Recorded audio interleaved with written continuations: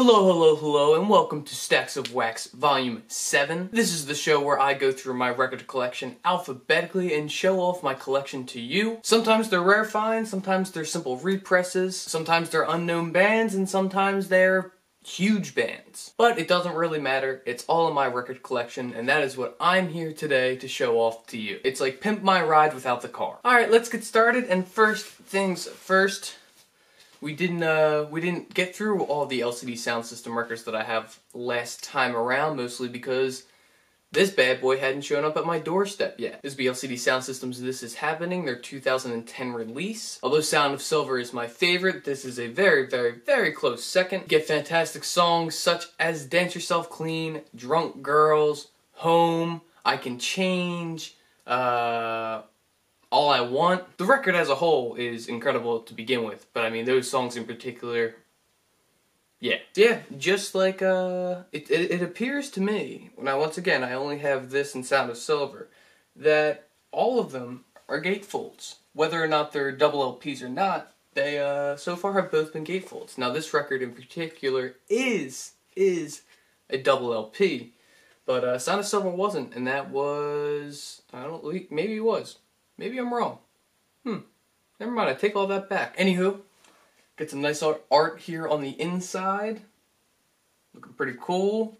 Got all the thanks, the credits, all that fun stuff on this side, and then just a cool picture on the other side. And you get the records in here. They're all standard black, but they do have some interesting sleeve covers, if you will, all with various photos of the band or just things that they've experienced, I'm assuming. Yeah, this record's fantastic. Dance Yourself Clean is one of, if not my favorite song of the 2010s. So yeah, that was a good way to kick things off. Next up is a band that you all know, I would hope.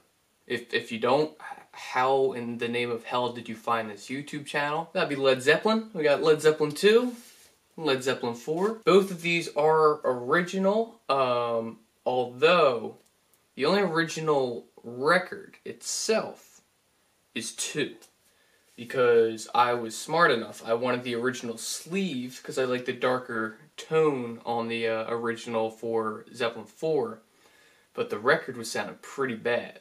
So I found a brand new copy. It was a repress of the actual vinyl, and I stuffed that bad boy in here just because I do like the sleeve and the cover of this one slightly more than the other one. I just like the darker tones to it, that's about it.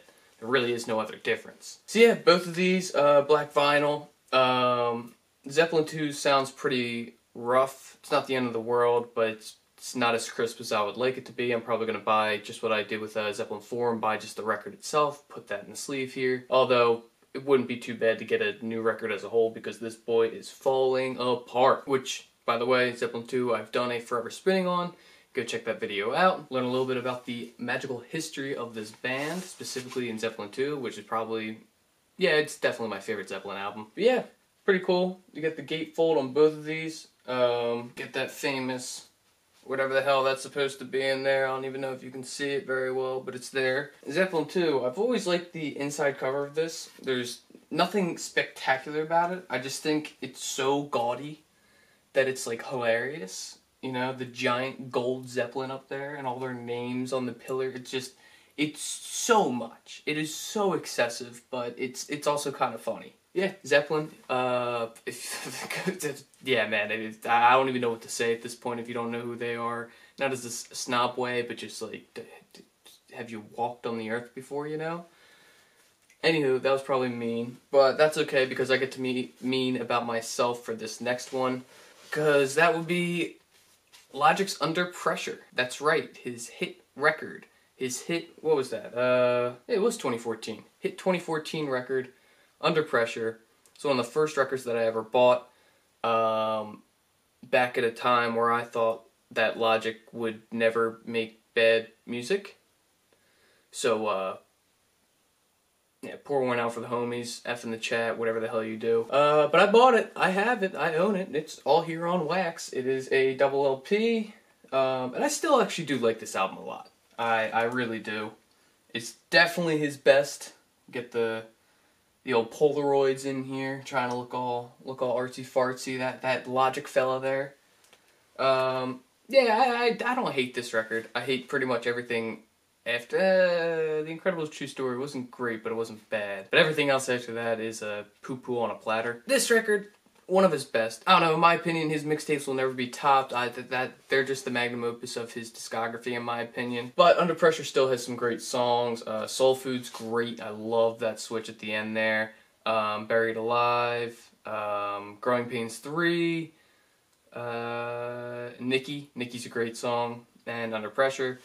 It's a shame the deluxe version actually does have a couple good songs too, but I'm pretty sure they only pressed the original mixing and the original track list on vinyl. They do have the alternative cover that is on most of the streaming services, but this is the one that I ended up going with, and I have no qualms with that. I don't plan on needing to rebuy any of that crap, so it's here. That's all that matters, right? One more record in that expansive list that I guess I have. Now, on the other hand, yeah, Lorde's Melodrama. This is probably my favorite pop record of the past 10 years. Absolutely love every single song off of this album. I need a newer Lorde album, like I Need Water. Yeah, really happy with this one. I got it for super cheap. This is just the standard edition. I know there are a couple like deluxe versions, and as much as I actually would really like to have them, I'm pretty content with just having the original track list and all the songs that I still love. It is a single LP. Open it up here. You get the lyric sheet, and you get her swimming or drowning or something. I don't know. But yeah, great record. If you've never listened to this all the way through, you're really missing out. I mean, you've probably heard Greenlight. You've probably heard Liability, Sober. Yeah. Homemade Dynamite, all those singles that probably made it to the airwaves on the radio and stuff like that. But this album as a whole is absolutely fantastic. I was never a big fan of Pure Heroin. I might go back and I'm gonna go re-listen to that right after I'm done filming this, because I gotta give that album another chance. Alright, next up, I'm tired. Next up, Lou Reed's Transformer. Freaking love this record. Love it.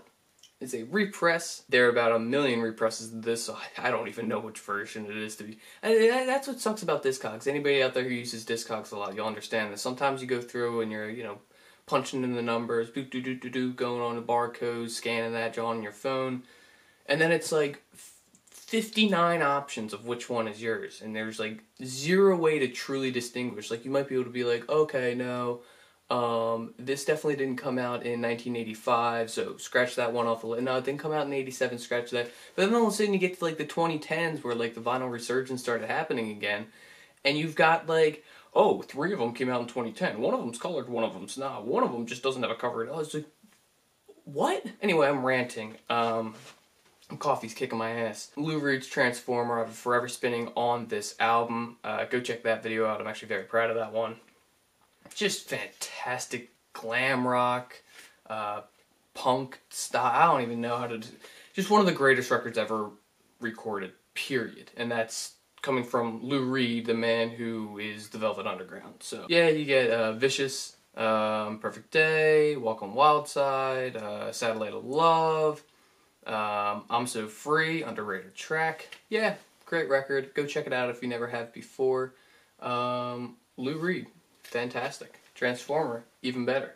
Breaking into the M's. Eminem. Not him, though. Instead, we got another rapper. Rap duo, if you will. A collaborative project. Madvillain's Madvillainy.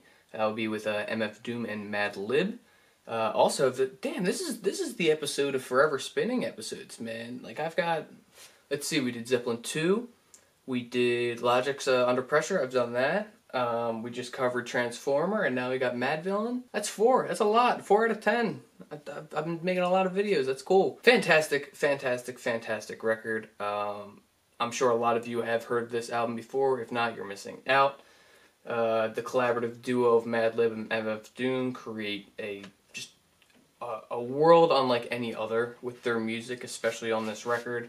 It is a double LP, all on standard black vinyl. It's disappointing that it is not a gatefold, but I don't care. I can at least still listen to this on some wax. It's probably one of my most played vinyl. I gotta admit, I listen to this record quite a bit. It's great. A couple tracks off here: Accordion, Meat Grinder, America's Most Blunted, Money Folder, Curls, Figaro, great. Yeah, just Rhinestone Cowboy, all of these. All of these songs and more are available to you on this record, so don't miss out. Go listen to it. Next up, you got the Melvins. You got Houdini.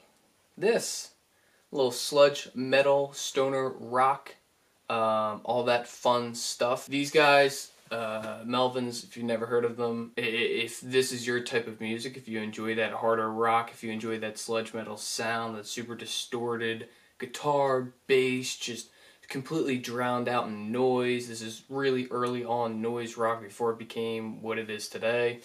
Yeah, this record's awesome. This is this the... Yes, it is. This is the Third Man Records repress of this. They got the rights to that, so they started doing that. You got all this in here. It's a very bright but simplistic inside cover for this gatefold. And once again, I love a gatefold, and especially I love a gatefold even when it's a single LP. I know it takes up more space, but it's cooler to look at. So yeah, this is all on black vinyl. Some great songs on here. Man, they really make it impossible to read the back of this record. Holy smokes, I never noticed that until now. Night Goat, Lizzie, Set Me Straight. Yeah, I don't know.